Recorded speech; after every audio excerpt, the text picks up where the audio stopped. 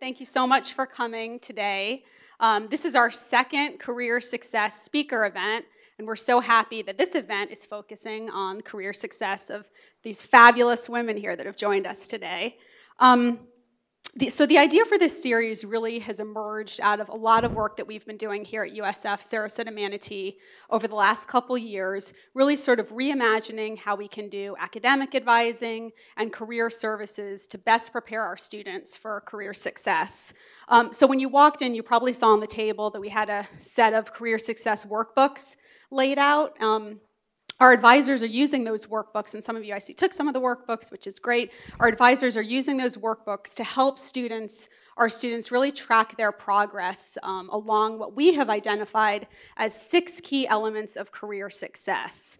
So knowledge, skills, mindset, networks, experiences, and credentials. So this workbook has been a great tool for us, but we've been thinking about a lot of different ways to help bring the workbook to life. And that was really kind of the genesis for this speaker series today. So we're really thrilled to have all these phenomenal women here today, and also what better person than our own new regional chancellor, Dr. Karen Holbrook, to lead this event and to lead this panel discussion. And I'll introduce Dr. Holbrook now. She'll talk a little bit about USF Sarasota Manatee, and then she'll kick off the panel discussion by answering the first question, which we'll also ask of all of our panelists. To talk about their current role and what really most excites them about their job. So thank you all. Dr. Holbrook.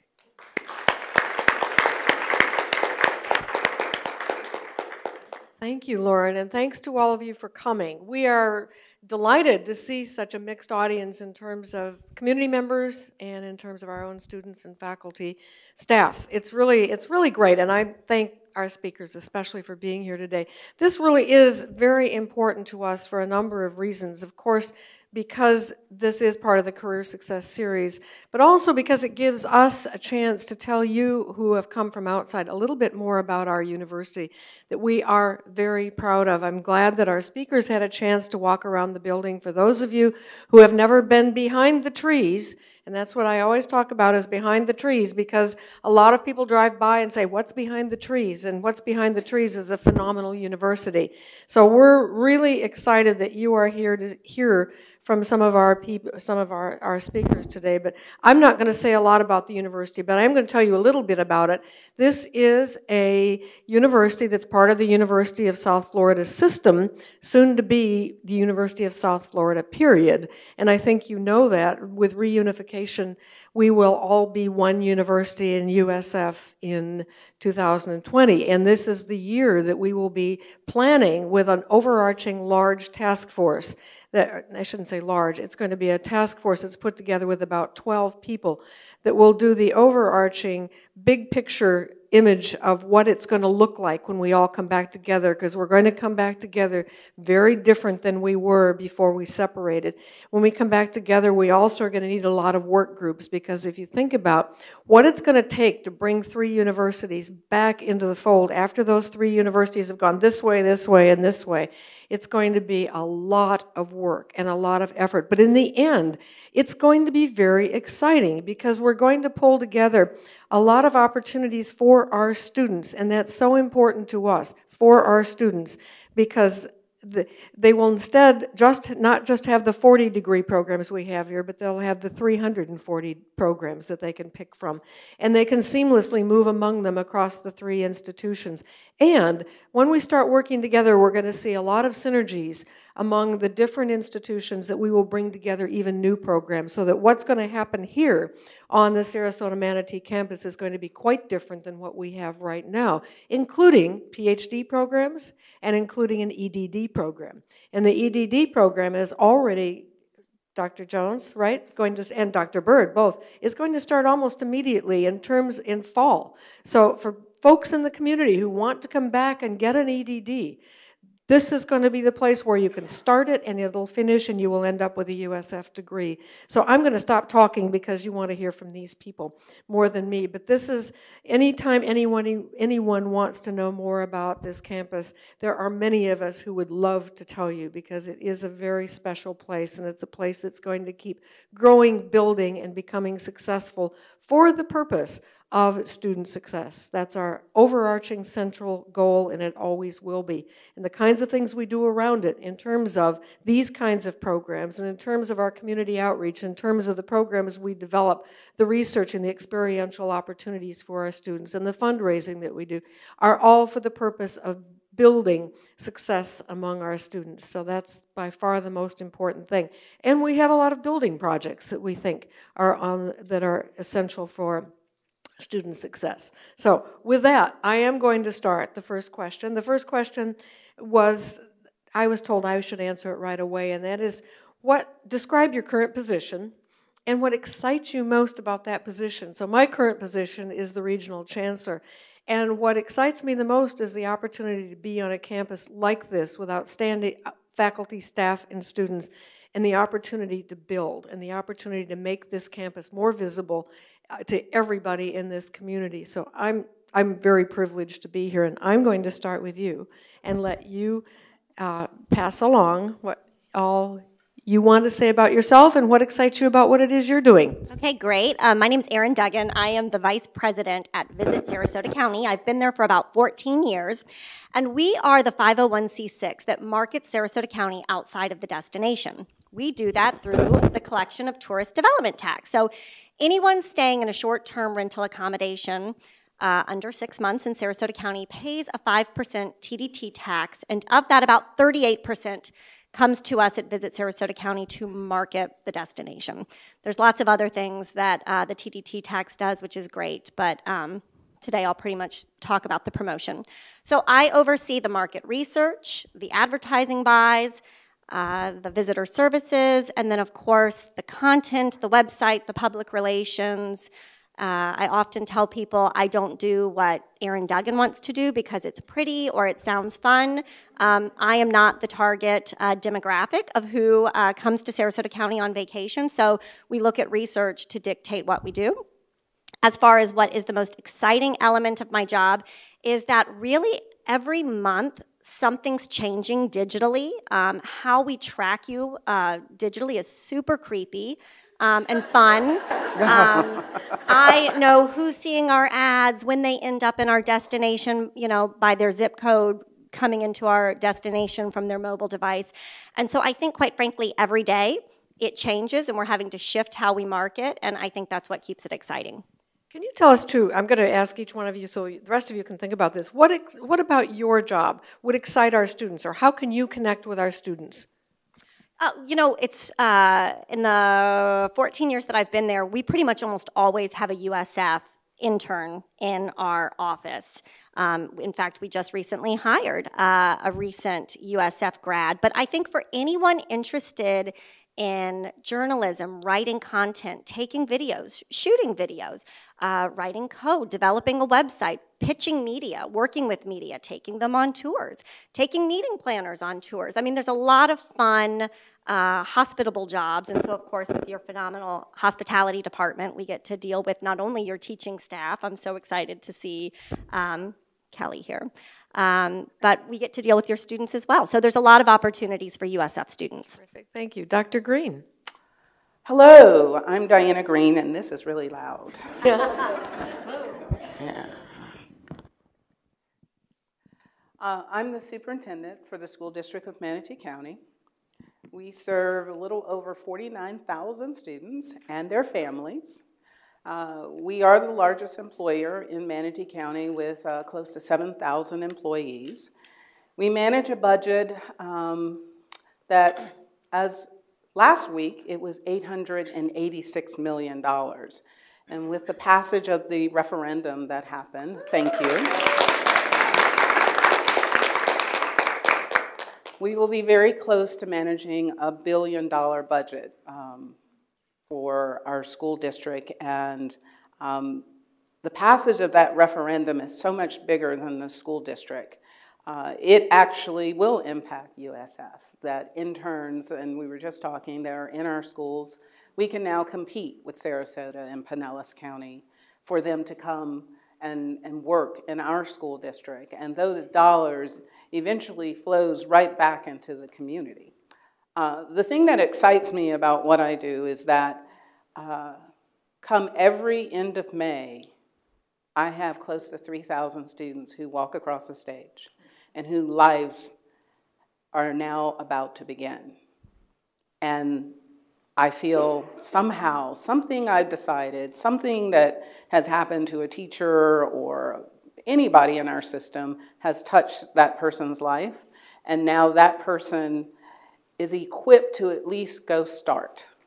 And that we create these pathways for our students, whether it's through dual enrollment, IB, ACE, or through our career technical programs. We are giving these young people many more opportunities than probably you and I had when we graduated high school.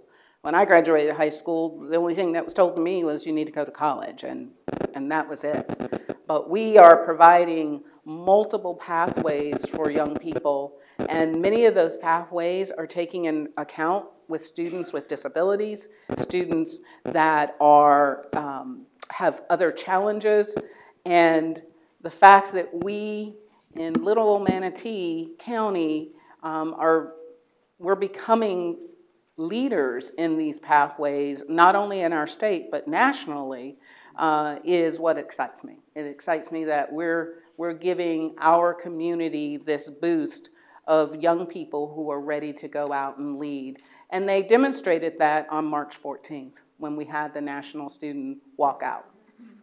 Our students, we created a safe space for them to go, and I was at Manatee High, and I couldn't be more prouder of our students. These young people were organized, they recognized the victims, but yet they were willing to stand up and challenge the status quo of this country. And that is something to be excited about. You're right.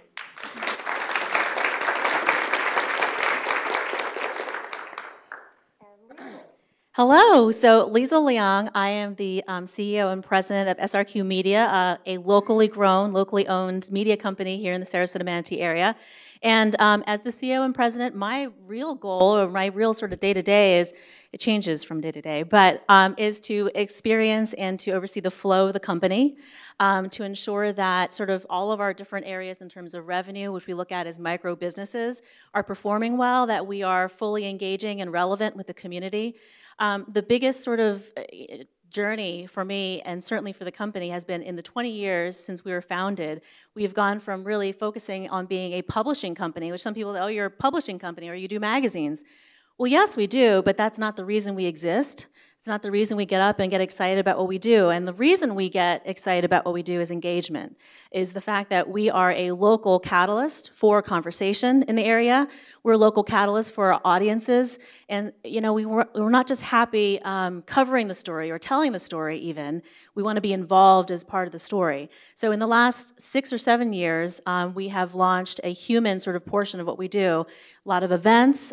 Just to give you an example, this past Friday we were at the Hyatt with 64 6th, 7th, and 8th graders. We had a couple of fifth grade girls who came in as well for Smart Girl. And Smart Girl is something that we created out of the Women in Business program, which was initially just a competition.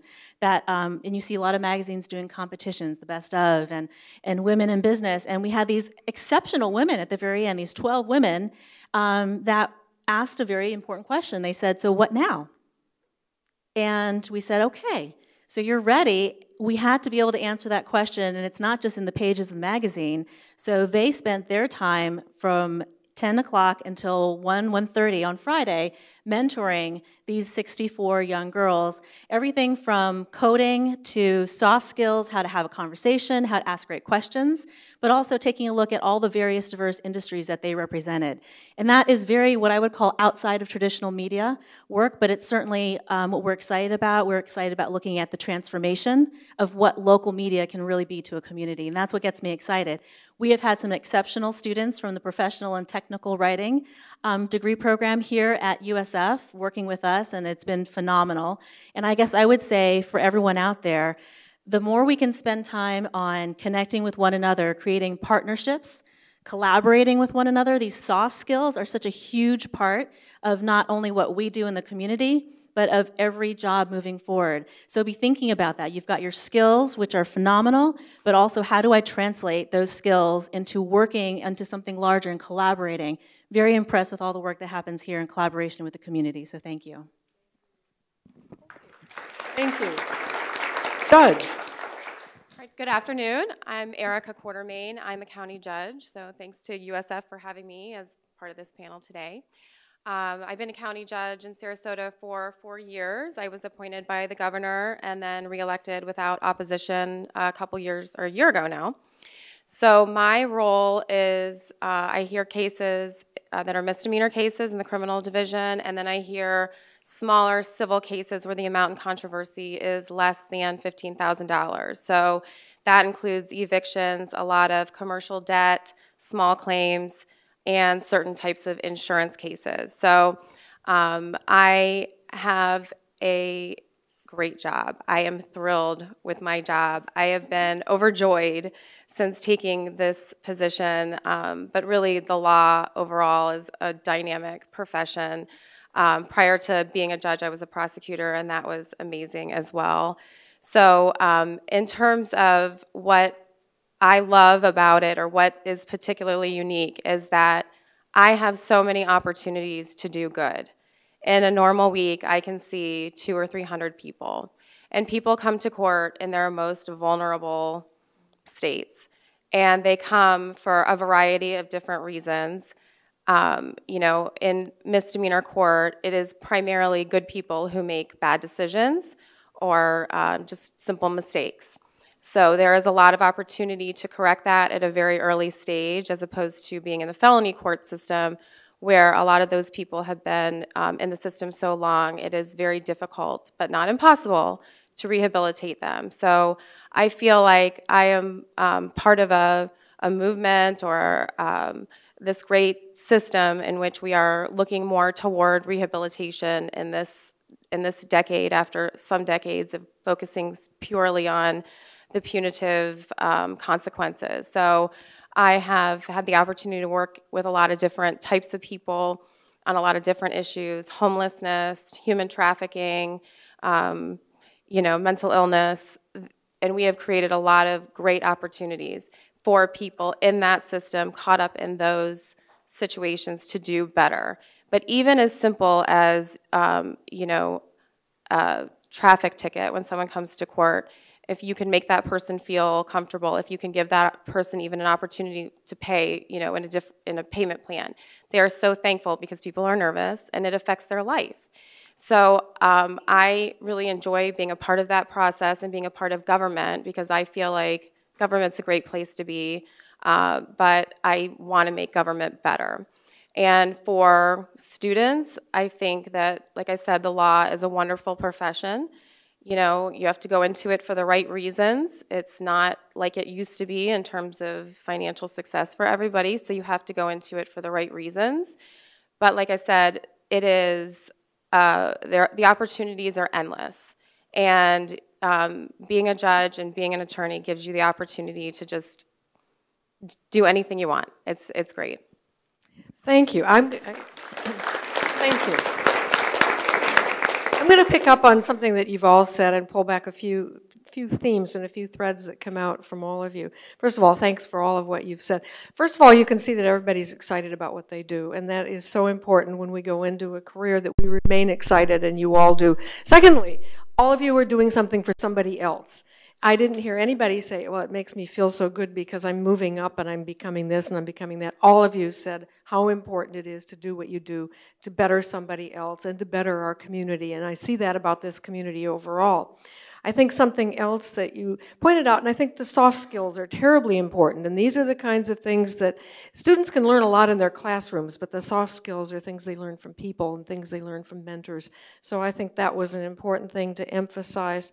Something else I was going to say, partnerships is important, and one of you emphasized starting with youngsters. And I think this is what we're finding no matter what we do, is that if we begin with our kids, even in elementary and middle school, they're going to be better students for you, Diana, and when they get to the whole school level, and you're going to see more of them going across the stage. So I think all of you said many of the same things. So you've talked about the exciting things. What about the challenges? What have you found, or can you cite one example of a huge challenge that you have faced and potentially overcome? Or maybe not. Whichever you want to say about it. You know, I think for us, and I'm going to say politics. Politics. That might be the same answer for all of us. But in our industry, tourist development tax is a super fun pot of money for elected officials because their constituents aren't paying it. So it's very easy for them to want to spend that money on other things. And so if you go back to where TDT tax came from, it really was a group of hoteliers that got together because it was before there were a lot of flags. And when I say flags, I'm talking about Marriott, Hilton. There were a lot of mom and pop hotels and motels around communities, and as you can appreciate in Florida, tons of them. And the hoteliers were saying, it is so hard for me to market my hotel, and for you to market your hotel, and for you to market your hotel. And we know, quite frankly, that when people come to stay in our hotels, they're really here to see the destination. And so that's where CVBs or DMOs, which is a destination management organization, stemmed from, was that these hoteliers said, let's collect a tax on our guests, and then we can utilize that tax to collectively market the destination.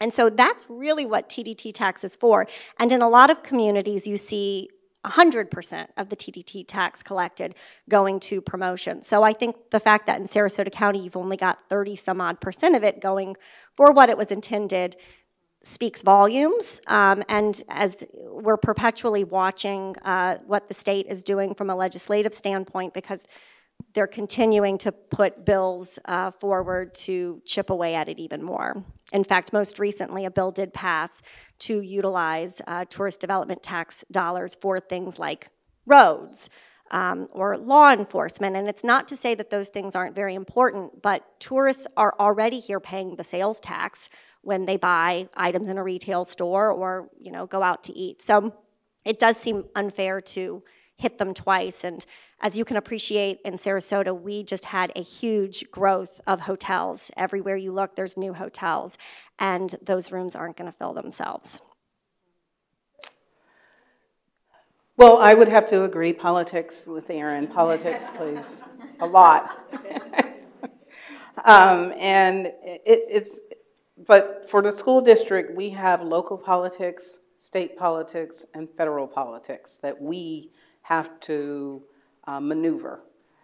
And the challenge is trying to make really good decisions, yet you may have regulations at the state level, regulations at the federal level, or your own school board policy that can be roadblocks. Many times people feel, you know, public education, how hard could that be? I went to school, so obviously anybody can do it. And it's not as easy as people would like it to be. It's a very complicated organization. You're the largest employer. As I just stated, our budget is almost $1 billion, but yet we provide a very personal service, and that service is education. And when you talk to the average person, all they care about is they have children, is that classroom that my child is in, and that school that my child attends. However, we have 64 locations where children are being served, whether it is from pre-K to high school. And those services are not free. It requires the mindset of a business model because we have to pay insurance. We have to pay liability insurance. We have to cover transportation, gasoline. We basically are a city unto ourselves. Yet I have 5 lovely board members that technically they're my boss.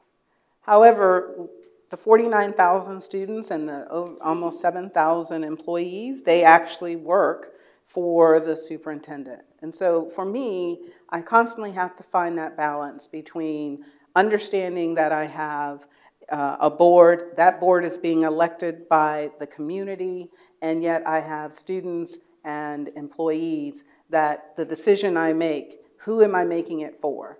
And my measuring stick is always going to be, number 1, is this going to be in the best interest of a student?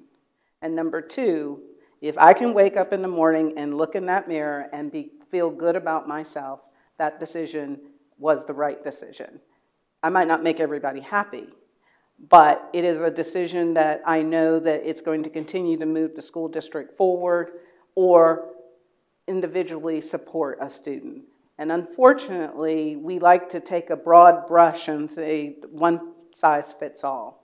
I mean, we just had a bill passed that students who somehow, whether they've been bullied, can just now transfer to another location. Well, what does that mean? Who makes that decision that that is officially a bullying incident? So now we're going to probably spend months developing procedures, process, to try to implement that law and to ensure that we stay in compliance. So it's also it's like an oxymoron. It's the challenge of the job, but it's also what makes the job exciting. That hey, if we get this right, look what we've done for students, or look what we've done for our employees. So I would start by saying, you know, when you're in a good conversation with somebody and it's just, you're completely absorbed in it, you're in the moment, and you're just 100% right there having that exchange of ideas. There's a fluidity that's there that it's not scripted. You don't have well, I'm going to call my best friend at, 2 o'clock every afternoon, and I'm going to ask her the question I know she's going to give me back, and I'll ask her a second question, and I know how it's going to come back. I would sort of take that as sort of a microcosm of what's happening in the media industry.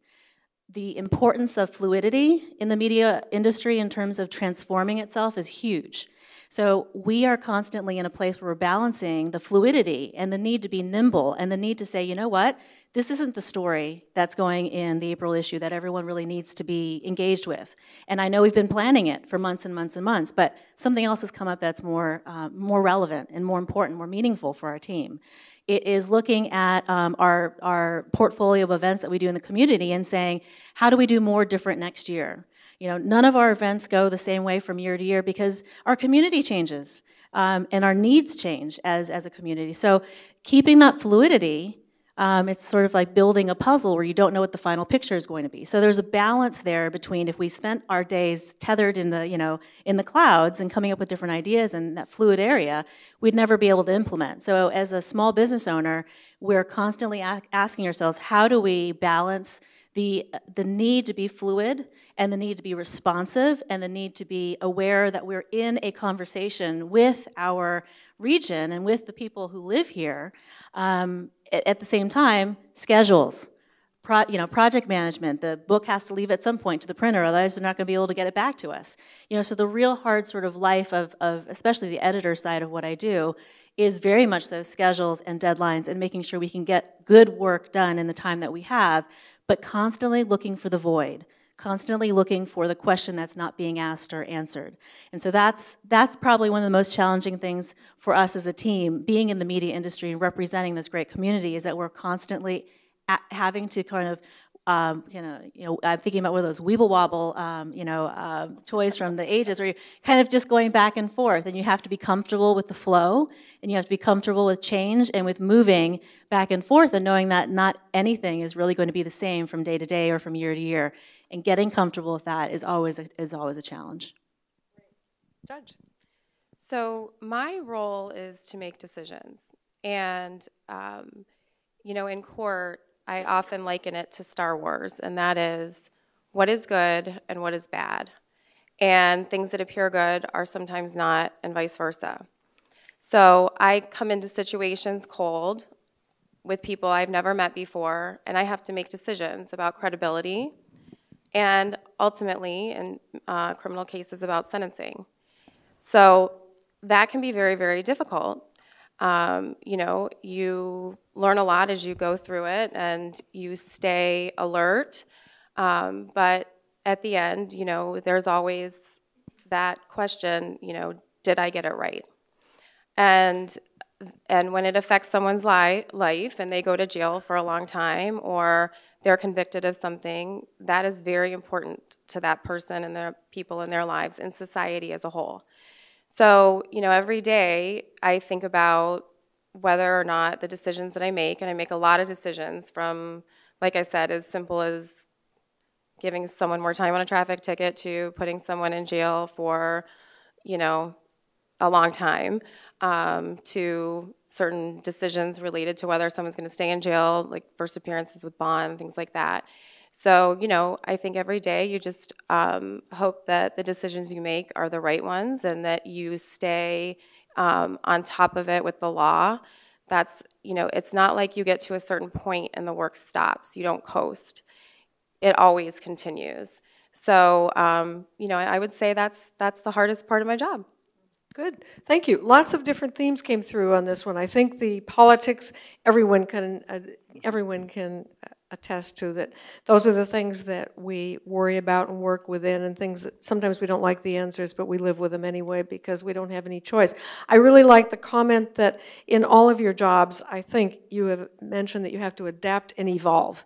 There's no question about that. We don't do the same thing every day, and I think every single one of your jobs is built on knowing what the context is in your discipline and where you're going to go next.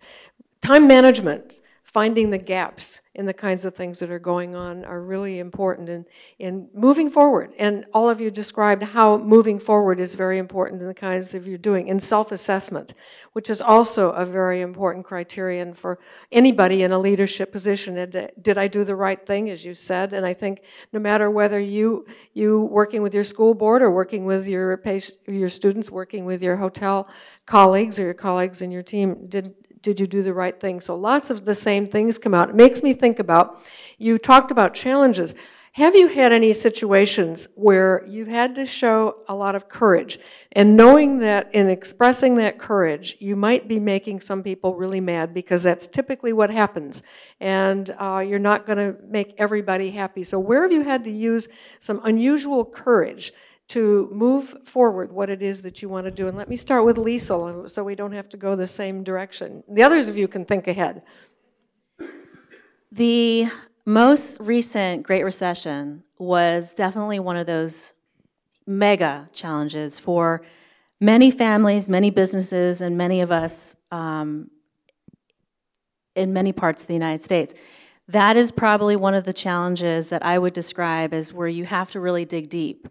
A media industry is not providing shelter, food, sort of basic sustenance that is necessary in terms of life. And many of the media companies that we saw that we've been collaborating with in different parts of the country didn't make it through the recession. And we had to just really stop doing everything that we had been doing the way we had been doing it and change our entire minds and say, you know what, we do not know what next year's budget is going to look like. We can do some forecasting. We typically have been running on projections where we have sort of a cyclical 1 year, back to the other year, back to the other year. So every other year is very similar in terms of how our business functions. And we had to completely throw that out. We had clients who were calling and saying, I can't do it anymore with you. You guys have been phenomenal and great. And we had to reach out and find a way to be there for those clients in a way that wasn't the traditional advertising mechanism. We had to find a way to help them create an ROI with their clients. how to create an opportunity for them to come into our offices, to create an event for them to really talk about their story and share it in a way that was meaningful. And so a lot of what we had been doing was very much so more on the publishing traditional side. We had to throw it all out and say, we don't know if that's going to work, but what we do know is that the people who are with us now, we need to support them any way that we can possible. If that means that we need to change what we do in terms of what we bring to the table and make it different and make it resonant, then we have to. But it was a very, very difficult time. I often say that if you don't have a good challenge to push against, you really never grow. And boy, did we grow during that time. So let me ask you, if that's an example of courage, what would you do differently, looking back in hindsight? Or did you do it right, everything right the first time? Well, we never really do everything quite right, do we? It's always 2020. You go back and think, I would have done something else differently. At that point, I think what I would have done is sort of exponentially commit even more to what we had done at the time. We stuck our toe in. We knew we had to make a change, but we made the change in very incremental steps. And in looking back at where that has led us today in our story, I would have been even more of a risk taker and done it faster. And I think risk-taking is a very important part of leadership. So good for you. Erin, how about you? Where did you show courage, and would you have done differently whatever it is that you did? Yeah, so we're marketers. We're not brain surgeons, so I don't want to make it sound like I'm Indiana Jones saving someone's life by this answer. Okay. But I always say that you learn from your mistakes. So every time we run a campaign, we always try to powwow after the campaign to talk about the good, the bad, and the ugly, right? And I always say, and I'm very thankful that I had a boss at a relatively young age that when I told him a mistake I had made, he looked at me and he goes, and I was like, well, what do you want me to personally pay to fix this? And he goes, Erin, if you're not making mistakes, then you're not working. He goes, so if you're not coming in here every couple of months and owning up to some mistake you've made, he goes, then you're not really doing anything, right? Because who doesn't make a mistake? So I really try to say to my team all the time, come and tell me your mistakes after a program run. So whether we've created an ad campaign, whether we create programs a lot, so Savor Sarasota Restaurant Week, for example, is a program that we started about 14 years ago.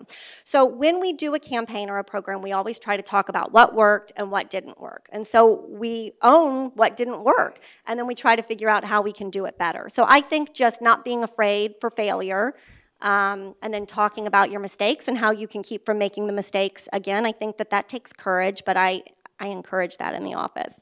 And I own my own mistakes as well. Great. Judge Erica. Okay.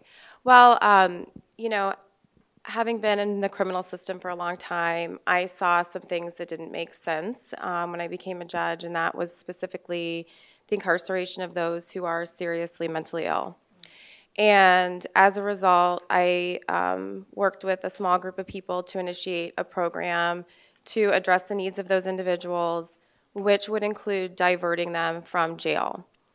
And that is extremely risky because when you remove someone from jail, then you are putting them in, the real Gen Pop, and they could potentially hurt somebody else. So, by sticking my neck out and this small group of people who worked on this particular program, we believe strongly that those folks who were suffering from mental illnesses were not dangerous, and that the jail is not a de facto mental health institution.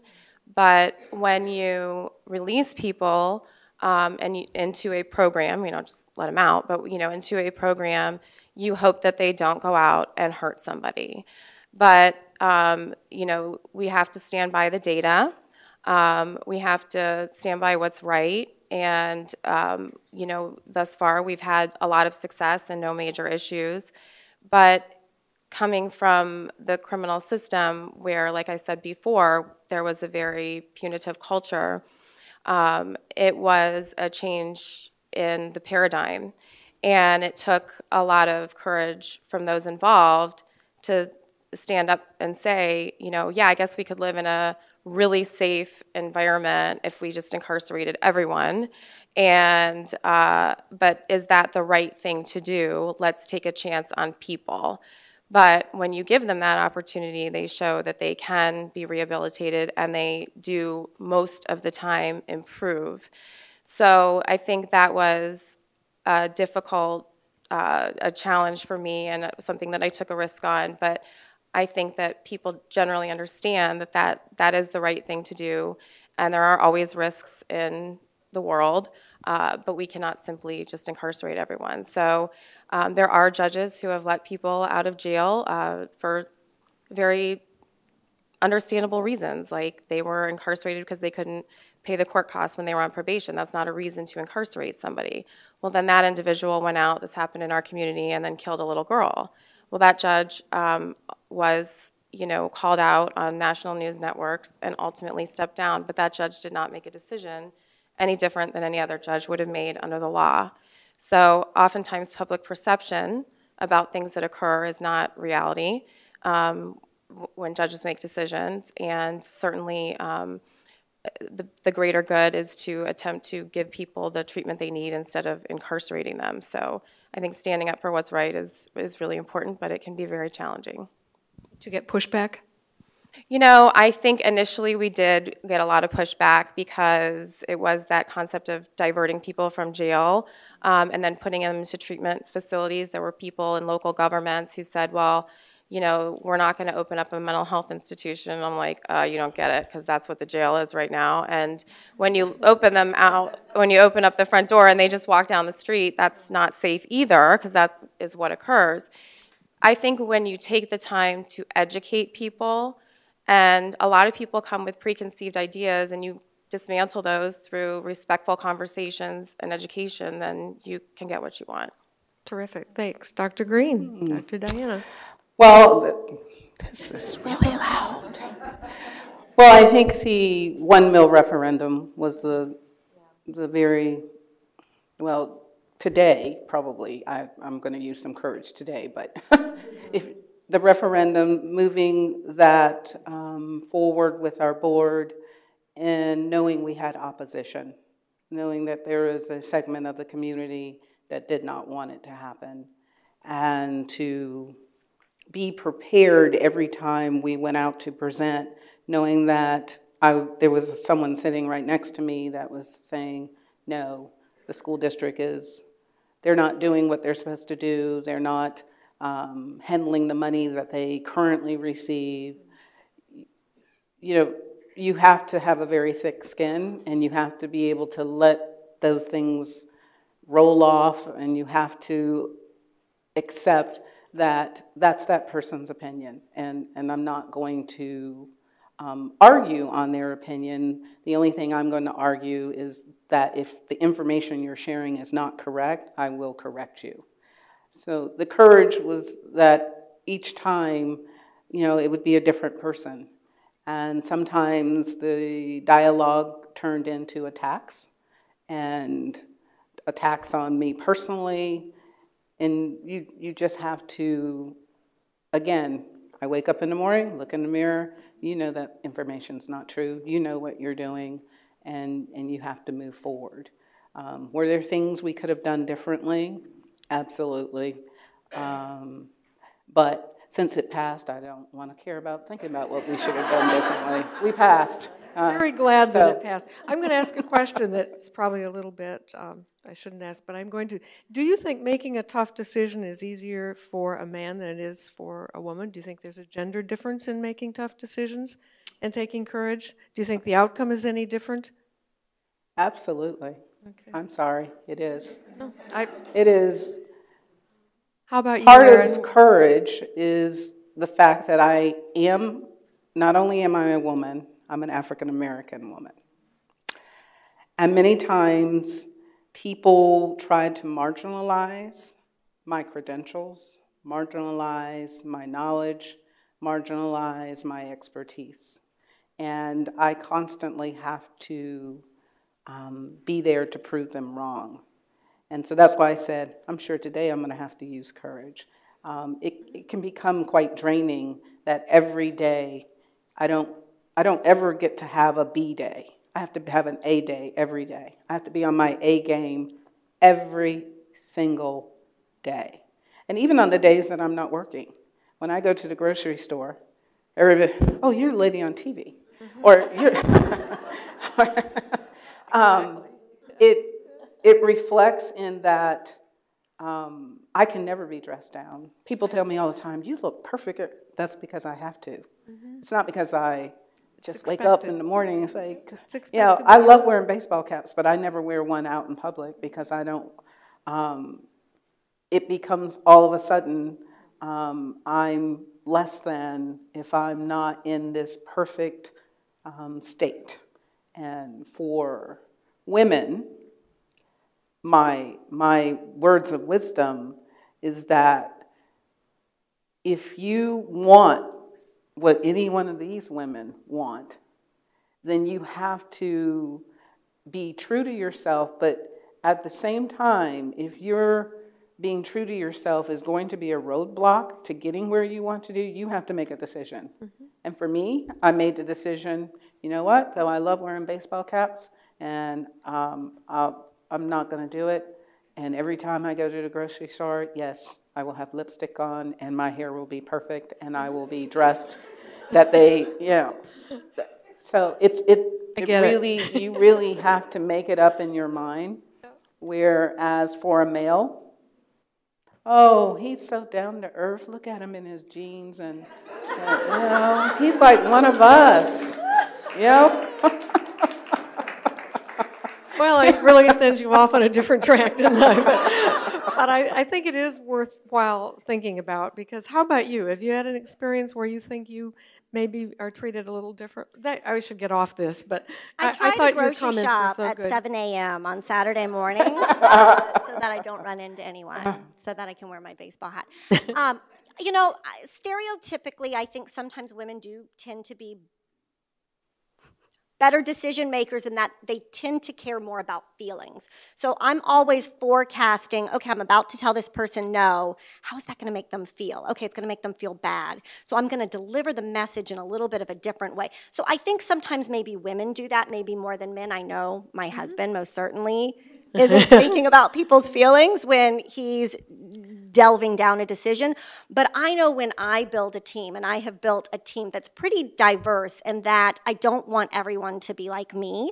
I want us to all have different strengths and weaknesses. And so when I do tell the 25-year-old man something on my team, I'm probably delivering it very differently than I'm delivering that same message to the 60-year-old woman on my team. So I just think when it comes to decision making and gender and whatever other demographic you're looking at, I just think maybe a good leader is taking into consideration that person's feelings and how their style is preferred in doing that. But I think because I think about things like that, I do tend to maybe manage better than maybe someone who just had their style and didn't take other people's styles into consideration at all. Women are very sensitive typically to different people and who they're working with, so good comment. Judge, how about you? You're in a very competitive field. You know, I certainly have seen both men and women make decisions in similar ways and different ways. I really can't say. I don't know if it's harder for a man than a woman, because I've never, you know, I'm not a man. So I don't know.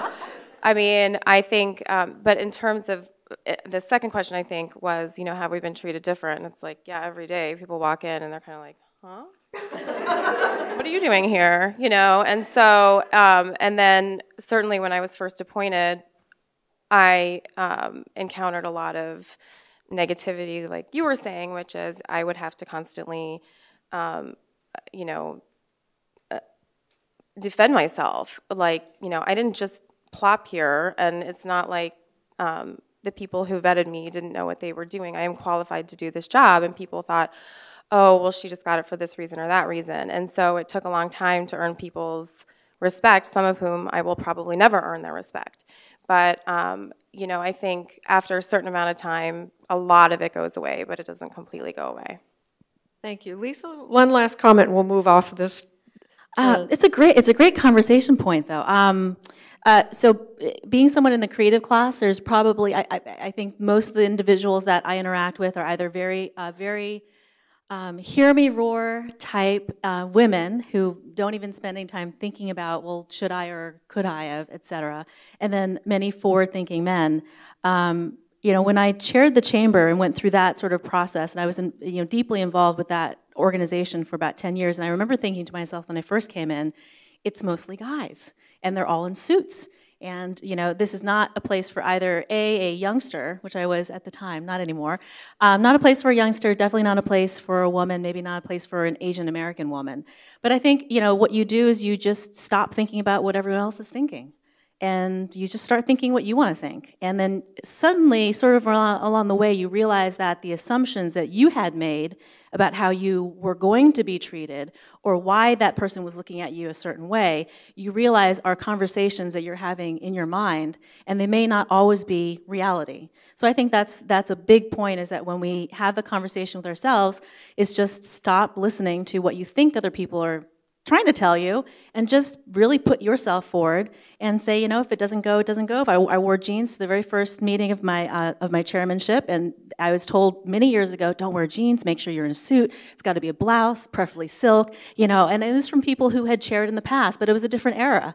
And so I think you bring whatever strength you bring, and you encourage others to follow that path as well. Terrific. All good advice from everybody. Thank you. Let me ask you another question. We're running short of time, and we've got so many good questions, but what about networking? I think all of us have lots of networks, and think about your networks and how they've helped you, as well as how have you used your networks to help others. I think networking is so important. So let's start with Liesl. Okay, so 2 quick stories, and I'll try to keep them very short. Networking. Everyone talks about networking, but not many people know what to really do with networking. Walk into a room, and there are many people that you don't know, or you become involved in the group or a club or on a committee or a board, and you're getting to know people, et cetera. And my advice to women who are looking to network and really become more engaged is be there for the work. Don't be there just to network. Because the most amazing relationships that you will create are through the work. It's not just meeting somebody. That's the beginning of the conversation. That's the tip of the iceberg. But being able to find work that you can passionately do together, that is really what true networking is about. And, I see Dr. Sandra Stone back there, who's one of our Leadership Circle ambassadors. Hi, Sandra. And so she knows this firsthand. When we started the Women in Business Initiative, and that started as a competition and a small get-together that was supposed to end at 7 o'clock at night, and it ran until 9:30 because we couldn't stop the conversation. We looked for ways to leverage that relationship that we had with these women past just a networking scenario, and we asked them to give of their time. And I think that's another misconception. I think people think that when you ask someone to do more, you're asking them to do something they don't want to do. But when you ask them to do more, that is the way they actually become engaged. That is the way that they actually tap into their passion. So I'm always looking for ways to ask the people I am in relationship with or I'm partnering with, how can we do more? And I think that ends up with a 1 + 1 = 3 scenario. Terrific. How about, we'll go this direction. Judge. Okay, well, I'm going to preface this with I'm in government, okay? So I'm not in business. And that said, I've never really liked the concept of networking because to me it implies that something is a means to an end and that I am using something or someone. And so I don't really ascribe to the theory of networking. I think what you and I are saying is the same thing though, is do whatever it is that you would do and do it because you love it. And you will create relationships that way. Do not do things to put them on your resume. Do not do things to meet a certain person or, get to a certain company because you want to work there. Life doesn't work that way. People see through it. And so I would just say, do what it is that your heart tells you to do, and things will fall into place. Great comments on networking. Dr. Green, Well, I don't really call mine networking. As the face of the school district, I feel it's my responsibility to not only our school district, but our community to connect the two. So I do a lot of mine through sitting on boards, being part of organizations, because most people don't understand the school district. Like I said, they isolated to that classroom, that teacher, or that school. And so when I sit on boards, I have an opportunity to share the story of the school district. I have an opportunity to let people know that not only are their children in good hands, but the tax dollars that you pay are being utilized effectively and efficiently. So for me, my networking is that I make myself available. I know I talked about the grocery store, but every year I attend at least one football game from every single high school. Now, I don't have a high school. My children are adults. But the parents connect with me because they see that well-dressed superintendent over there with her perfectly starched jeans on. So jeans go to football games. Yeah, at the football game, and they see me. That's how they say, she's one of us. She's cheering on Palmetto High School. She's cheering on Lakewood Ranch, and I make sure anytime any one of our teams makes it to the next level out of districts, I attend that game. It doesn't matter what sport it is, with the exception of soccer. So I'm working on that. That's one that I'm gonna have to work on. Soccer is a very lengthy sporting event. It's amazing how the coaches, because I am a woman, they need to know I support our athletic programs because I know for many students that is the one thing that's probably keeping them in school. So I want them to know I am here supporting our students and our community. So for me, networking means if there's an organization out there that eventually their impact is going to help our schools, if they ask me to serve, I'll say yes. But I always preface, please don't put me on something to do because I actually spread myself too thin, but just my name connected to that organization helps the school district, and vice versa. It helps that organization. Perfect. So a lot of my networking is about serving on boards that benefit not only the school district, but it benefits our community. It's really connecting. And you've all said something a little bit different than what people think of as networking. It's been great. How about you, Erin? And then we've got one real quick last question. Is that okay, Lauren? Okay. So I talk a lot about quality over quantity. So even earlier when I was talking to someone about tourists, I'm like, well, wouldn't you rather have less tourists that come and spend more money than more tourists that come and spend less money? So I look at my networking, or really what I would call my community involvement, in the same way. As I would rather be really respected for hard work with one organization than spreading myself too thin.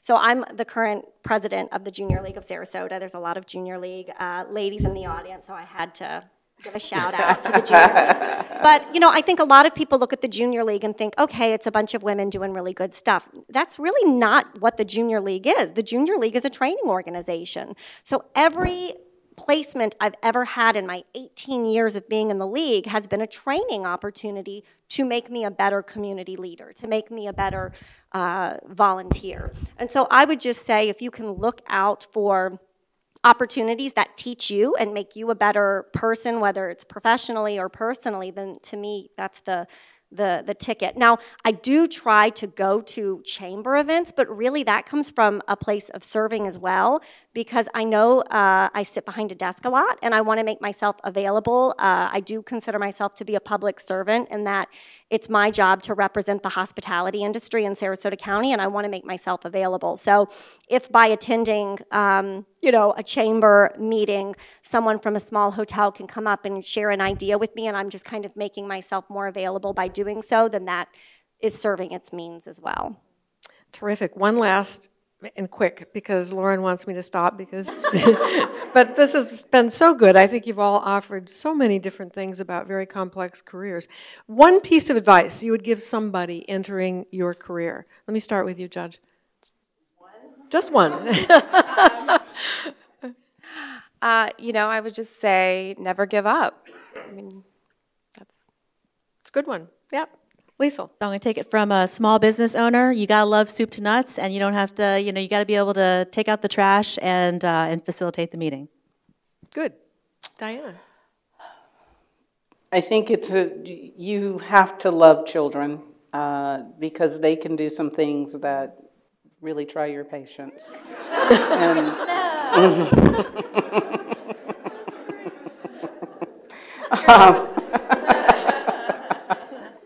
I remember when I graduated college, my mom said to me, "Oh, honey, you don't have to find the job. You just have to find a job." Yeah. And sometimes when I interview people and they're very particular about what they want to do, and they're, to me, if you're not, you should be doing something. Get your foot in the door. That's better than looking at someone who's like, well, I've not worked in 6 months because I can't quite find what I want. So. Perfect. I'm going to finish it up and say one thing. It has nothing to do with my career, but in general, in any job you take, one of the pieces of advice I always give is have fun. We always spend so much time at work and with our colleagues, so much more so than we do at home. If you're not having a good time, if you're not having fun in some of what you do, find something else to do. Because life is too short and we're all working too hard. So there's got to be some fun in what it is we do. I think these have been fabulous women and wonderful, wonderful talks. You can hear the complex careers that every one of them has developed and is continuing to develop and evolve. So I think we're incredibly lucky to have had you here today, and I thank you so very, very much.